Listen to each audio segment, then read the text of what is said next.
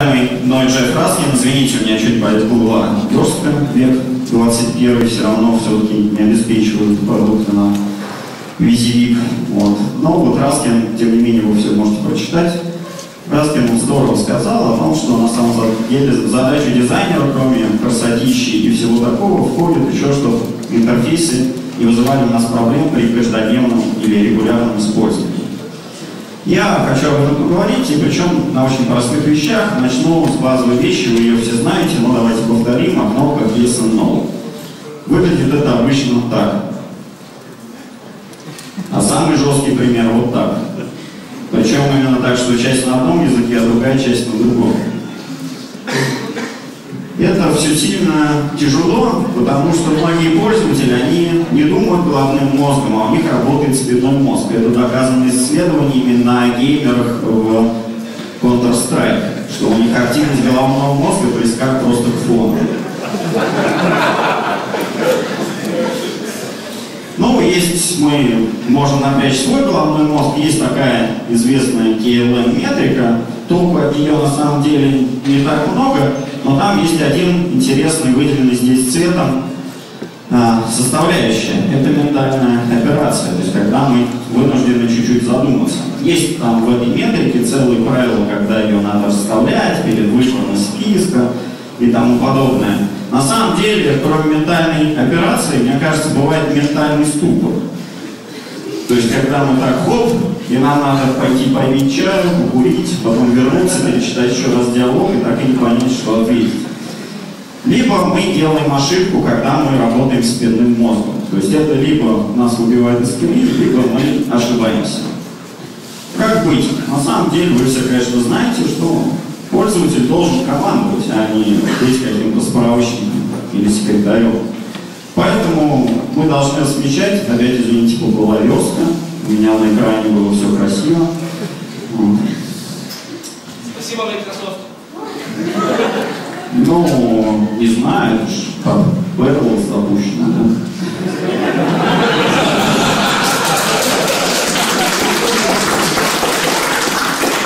Это шутка. Это шутка из доля, что? Да. Вот. Поэтому, ну, вот так уже значительно лучше. Да, ну вот правило такое совсем простое. В большинстве случаев глаголы намного лучше, чем что-то еще. Откуда у нас на самом деле возникают эти диалоги? Мы, в принципе, зачастую, особенно yes, но вот эти, мы хотим, чтобы пользователь не ошибался. То есть мы у него хотим уточнить, а ты точно вот уверен в том, что ты делаешь? Вот такой пример, он несколько чудный. Но на самом деле, почему нам смешно? Потому что мы можем легко мышку обратно вернуть. Но если бы, например, да, вот пошло все. Давайте сюда.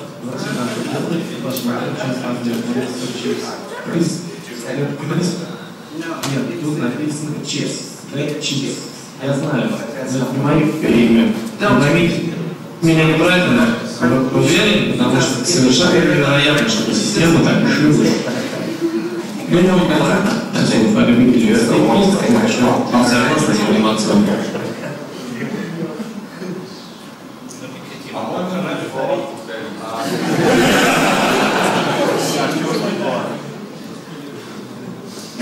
А это ладно. Хорошо. Давайте запросим наше дело и посмотрим, в чем проблема. Мистер Чипс. Крис? Нет, тут написано чес. Чес. Я знаю, это не мое имя. Поймите меня неправильно, но уверен, потому что совершенно невероятно, что система так ошиблась. Ну, я знаю свою фамилию. Это он согласен с моим отцом. Посмотрим, поможет ли это. Нет, это совсем не помогло. Такой случай стоит время. Система просто удалила. То есть как не удалила? Можете вернуть меня обратно? Нет. Записи по вам нигде нет. Что теперь будет? Не бойтесь, я сообщу в этом службу поддержки. Опять придется возиться с бумагой.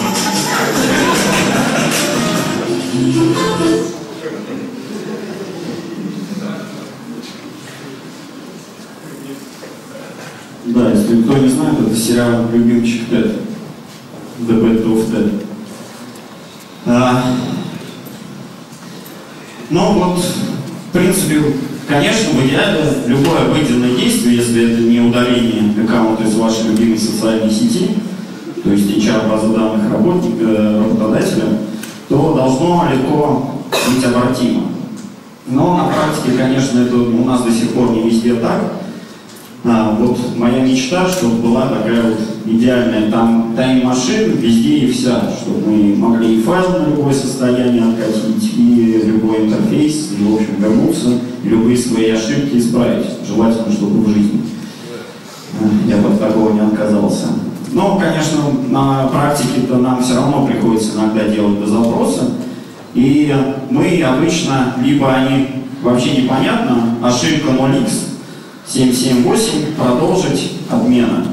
Либо, вот, если может напряглись, то формулируем очень так уж фундаментально. Причем здесь кнопка Help вам не поможет, а выдаст совершенно бесполезный экран, как пользоваться этим диалогом.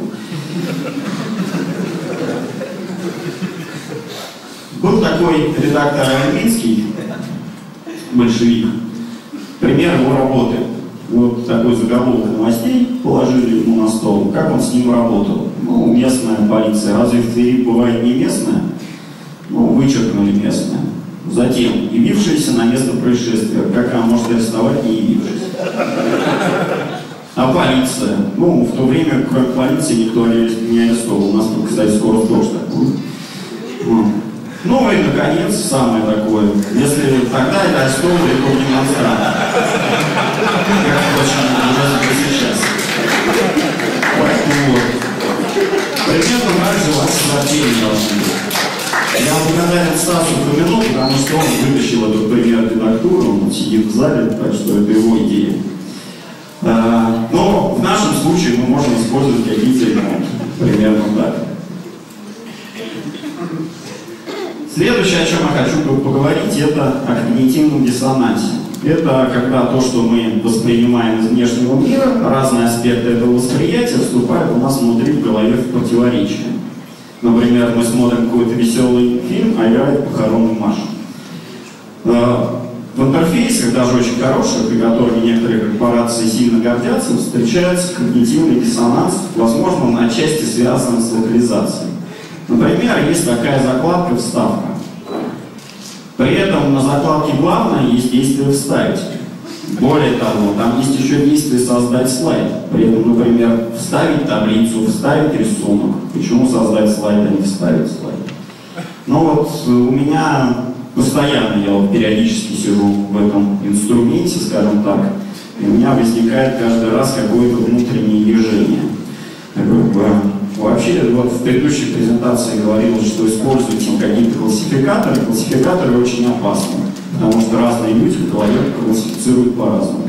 Намного эффективнее концепция, то, что я называю записной книжкой. Все команды упорядочены по алфавиту и быстрый поиск по любой подстроке. Ну, опять здесь поплыло верстка, извините. Опять же, в современной информационной операционной системе, которой гордятся некоторые компании, ее разработчики, есть такая классная формочка для перезагрузки системы после обновлений. Раньше это был вообще ужас, потому что она там перехватывала у вас фокус,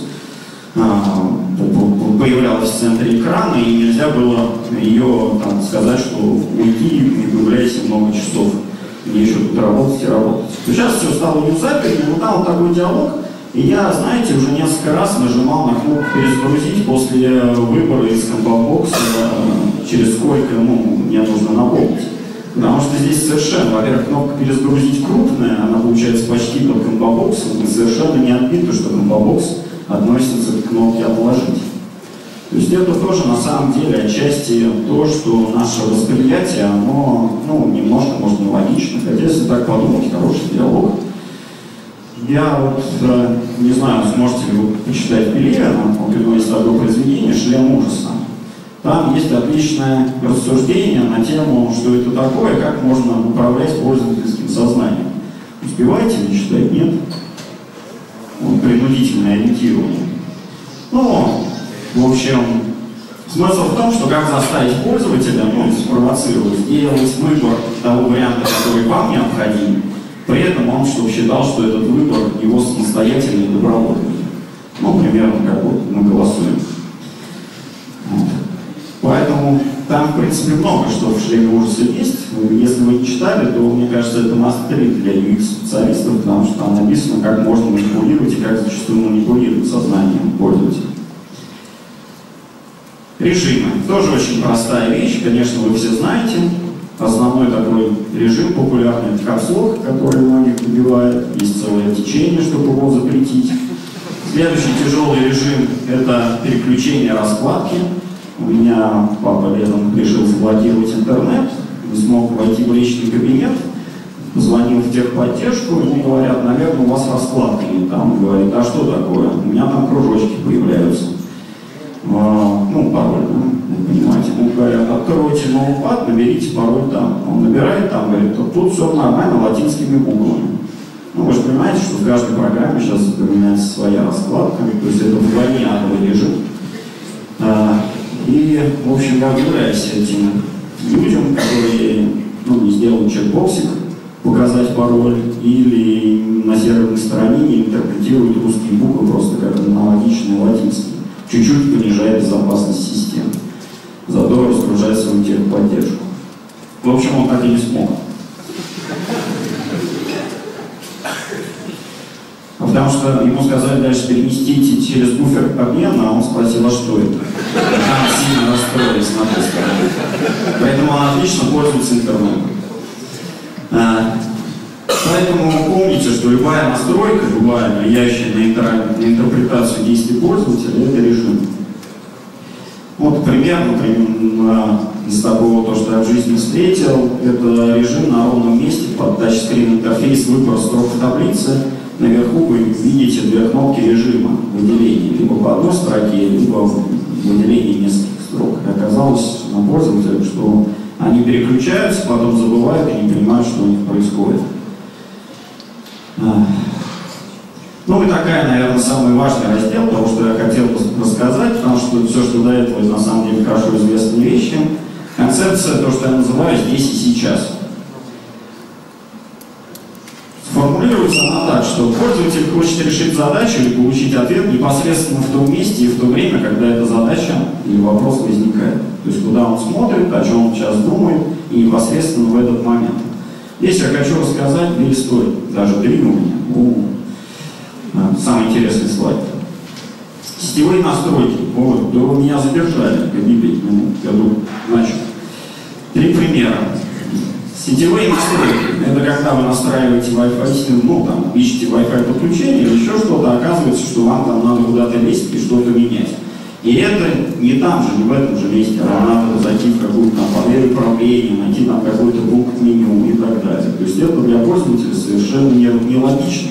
Хотя для разработчиков, конечно, логично, они подумали, сгруппировали, и все им понятно. Поиск. Я имею в виду поиск, это в интернете, поисковые системы. Все знаете, что они сейчас умеют искать кучу разных по сайтам, картинки, по блогам, видео и так далее. И еще переводы. Я наблюдал такую ситуацию, когда пошел покупать какую-то медицинскую страховку для выезда за границу, и там девушка решила посмотреть, как эта страна пишется по-английски. Потому что страховки надо было писать по-английски. Она зашла на популярный в России поисковик, набрала название этой страны по-русски и стала в выдаче ей, конечно, веб-страниц каких-то искать перевод. На самом деле она действовала очень логично. Она вначале из головы сбросила в поле ввода дамп, чтобы быстрее от него избавиться, а то она забудет эту страну, как она пишется и так далее. После этого она видит на выдачу и не может там сориентироваться. И она, конечно, совершенно в нее фокусе внимания те кнопки, которые где-то там остались наверху, и на самом деле являются режимом поиска. Это один другой западный известный поисковик решил очень здорово, потому что у него слева есть панелька, которая в локус внимания попадает, и то, что даже в выдаче есть вставочки такие, еще такие картинки бывают, а еще видео тут хорошее нашлось по вашему запросу. Поэтому примерно так можно эту ситуацию решить, предлагать пользователю прямо в одной простыне все, что он хотел, не бойтесь, он поскроллить он сможет, а посмотреть вверх вряд ли. И опять про прошлый раз жаловался на терминал оплаты, в этот раз я тоже пожалуюсь. Там, когда вас просят ввести номер телефона, я давно уже не платил, как сейчас, слава богу, освоил через интернет все эти дела. Но вот когда просят ввести номер телефона, то там есть поле, прям рядом же клавиатурка для ввода цифр, все очень хорошо, пользователь целиком концентрируется на поле ввода, ведь надо не ошибиться, иначе твои денежки идут не тому. Я один раз так куда-то положил 1000 рублей. Вот. И после этого он ввел номер телефона и впадает в ступор, потому что он не видит кнопки «Продолжить». У него все внимание вот на этом поле, на этих кнопках цифр, и в этой области он ничего не находит. На самом деле, вот есть ли какая-то метрика понять, хорошо у нас кнопки расположены или нет? Это метрика есть. Что это? Да, вот человеческий глаз, и у него есть вполне хорошо изученные характеристики. Известно, что он состоит из колбочек и палочек, тут много текста, много букв. Я вас развлеку более хитрой картинкой, чтобы вы не думали, что текст это всегда плохо. Колбочки и палочки, они распределены по сетчатке по-разному.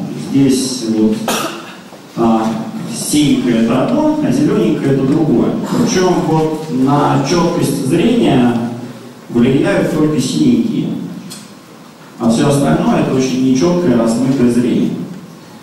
И вот область четкого зрения это всего 6-8 градусов.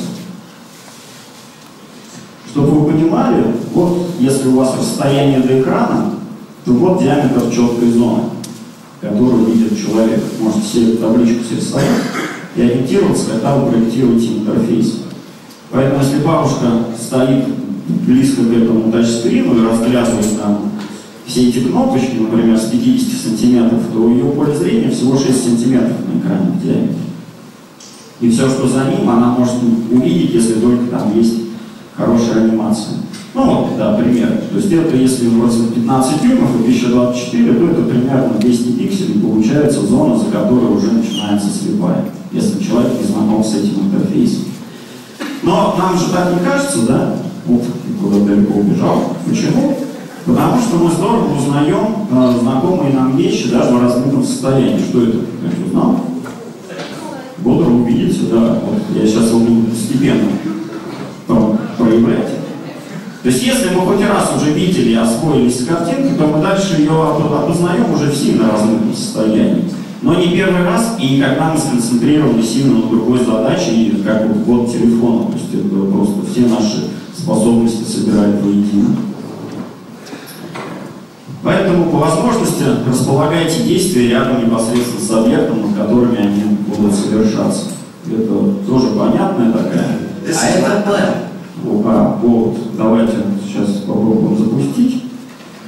Пока вот вы все с этим согласны, да? Пользователь Mac или кто-то хочет поспорить, что нужно действие располагать рядом с объектом, взгляните, на который необходимо возникнуть. Вот с этим. Нет, никто не спорит. Как запустить видео? Там первое оно. Первый совсем один. Вот этот. А это он гений.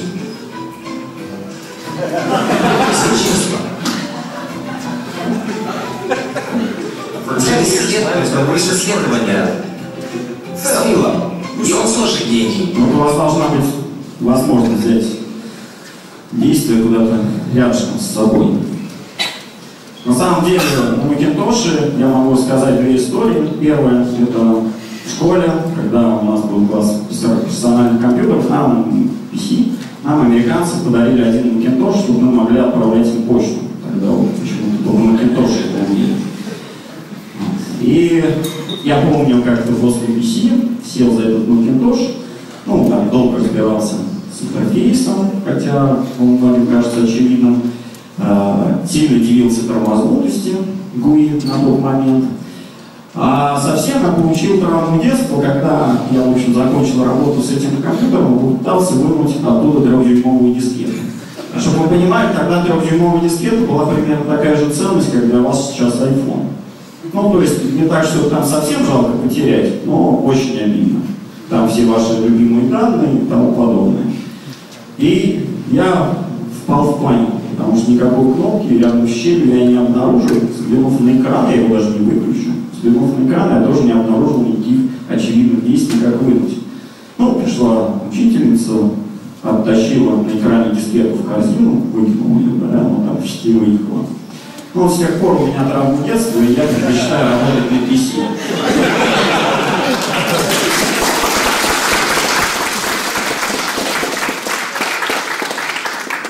На самом деле, тут как раз нарушен тот принцип. Вот она щель дисковода, вот она та самая дискета, а как бы рядом нет действия.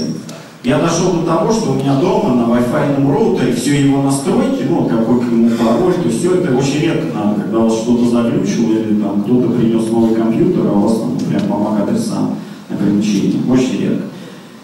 И я начинаю, где их искать, где эти описания от него, какие там стандартные пароли, менял ли я их в своих заметках, там кто-то пользуется его номером. А я сделал просто, я прилепил стикер прямо на сам этот Wi-Fi роутер. Когда мне с ним надо что-то делать, вот оно все на нем. Контекстная вещь. Вот. Так, то же самое с маком. Нарушение контекстности действия. Хотя Раскин объясняет, они все боялись, что пользователь потеряет свои данные, нажав, если механически выбрасывать. Да, это мы уже посмотрели. Но если у вас все-таки не получается поместить где-то рядом, то, как правило, используют анимацию, но это, к этому надо относиться очень аккуратно. Даже солнце вышло при моих словах. Мне кажется, это такая анимация.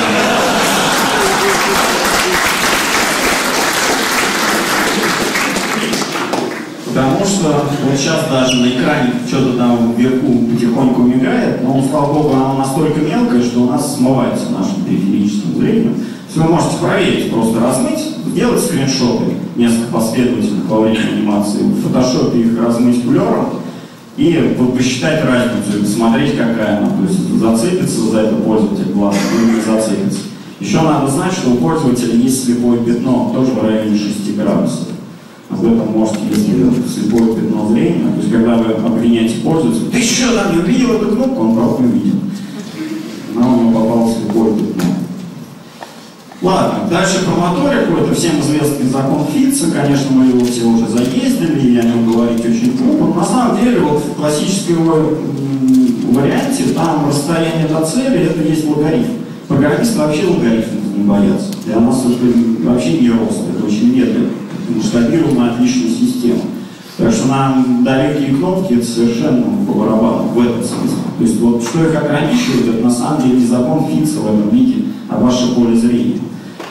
На самом деле у закона Фитца есть наворот. Это когда вам нужно аккуратно проследовать в каком-то коридорчике и не выйти за его пределы. То есть как только вы уваливаетесь, то сразу бац и ошибка. И тогда уже не возникает логарифма, а возникает линейная зависимость, и это достаточно тяжело. Где это жестко проявляется? На выпадающих меню. Вложенных. То есть вложенное и выпадающее меню это достаточно суровое зло с точки зрения повседневного использования. Потому что вы навели мышку сюда, и вам надо аккуратно проехать, чтобы попасть сюда, иначе оно у вас исчезнет. И это зачастую очень сильный тормоз. Вот если дорабатывать эту вещь, то как бы хорошо, чтобы туда было трапециевидное разрешение, расширение какое-то навели. Да, ну сейчас вот появились тачскрин интерфейсы. Это тут если не видно, тут не видно. Из ногтей растут маленькие ручки, из ногтей больших пальцев растут маленькие ручки, чтобы печатать на клавиатуре современных мобильных устройств. То есть зачастую нам непонятно, как вот, то есть тут даже не закон Фитца, тут размер просто площади нашего пальца, они тут Фитца. И чтобы пытаться догадаться, что нам на самом деле мы набираем, то используются всякие эвристики. Словари, то все, и как бы мы пытаемся догадаться, что пользователь хотел, и ему это предложить. Но на самом деле это работает, можно? Ведь я вот с маками никак. Как тут что нажимать? Давайте третий попробуем. Да, вот это я угадал. Это Лида. Она великолепна. Работа ее очень настраивает. Не знаю, чувствуете ли вы себя так же при наборе на айфоне. Так.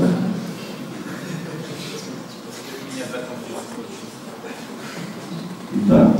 На самом деле, если с клавиатурой до конца непонятно, как этого можно избежать, то зачастую можно избежать на тех интерфейсах, которые проектируемы. Например, таблицы стандартные гриды для тачскрина очень плохо подходят. Потому что в строчку, ну, я имею в виду, если нужна интерактивная таблица, где нужно уметь попасть в строку. Ее высота небольшая. Значительно правильнее переверстать это вот в такую вещь. То есть информации ровно столько же, а в каждую зону попасть очень легко. Поэтому какие-то стандартные шаблоны не работают при смене каких-то нюансов использования. Ну и важная такая мысль. Вот на самом деле много говорят про юзабилити тестирования, но вот насколько интерфейс доставляет мороку в таком каждодневном использовании, очень тяжело понять.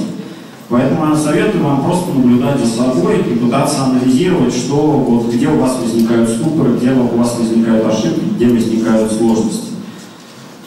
Но и такая важная вещь, при этом это может быть совершенно нелогично, потому что сознание не подчиняется логике. Я 100 раз встречал ситуации, когда разработчики сделали все очень логично, но это совершенно неудобно. 3 минуты, да, круто. Ну, я все заканчиваю. Ну, тогда я это пропущу. У меня, в общем-то, конец. Вопросы?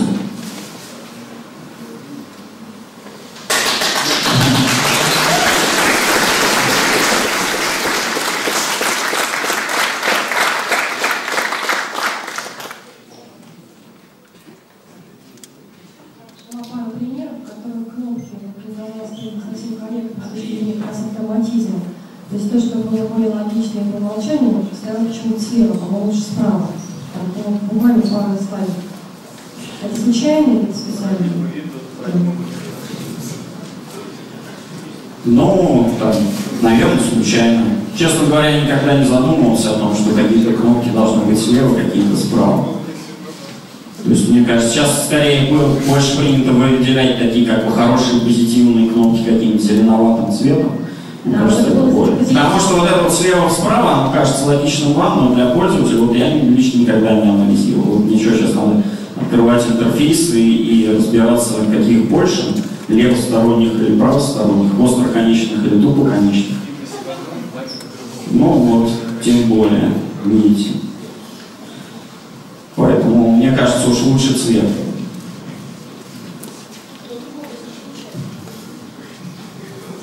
Вы говорили про режимы работы, в частности, про капслог, про раскладку клавиатуры. Не совсем понятно, какое решение вы предлагаете.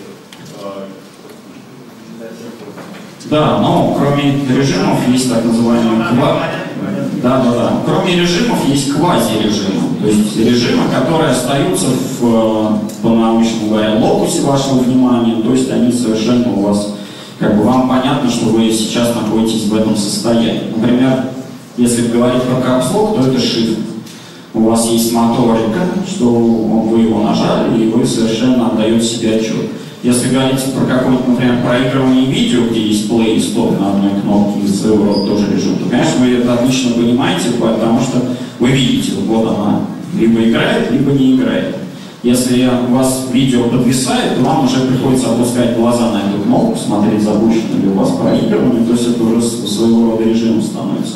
Например, на YouTube, если вы обратили внимание, что там, когда включаете High Definition, то она, или выключаете, то она вам на экране так правее видео проскакивает HD on или HD off, потому что вы визуально это можете так сходу не отличить, что картинка стала лучше.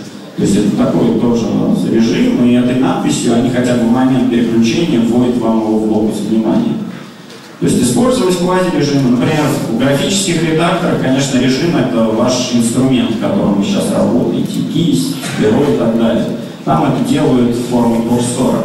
Вы, глядя на курсор, понимаете, что как бы, в каком режиме вы сейчас находитесь, и это становится почти квази-режимом. Ну, то есть, как бы, читайте Раскина, что я могу сказать. Да, ну сейчас, да, сын подключился. Я вот хочу продолжить вопрос. этим режимом. Смотрите, реальный пример, да? У нас клиент Сбербанк, например, да? Многие бухгалтеры не понимают вообще компьютер, вообще раскладки, они прекрасно знают, на какой там счет нужно, сколько денег переводить, все такое. То есть вот они могут не понять вот бесплатно, там, пример людей, что здесь кнопка капслог, здесь приключение раскладки, что пароль там с звездочками. Смотрите, тут самое главное же безопасность. Если вы делаете вариант такой, что возможность показать этот пароль, переключить, запутать, что вот это вот. Мне кажется, тут всегда ситуацию надо делать. А вы смотрели пароли, которые пользователи себе выбирают?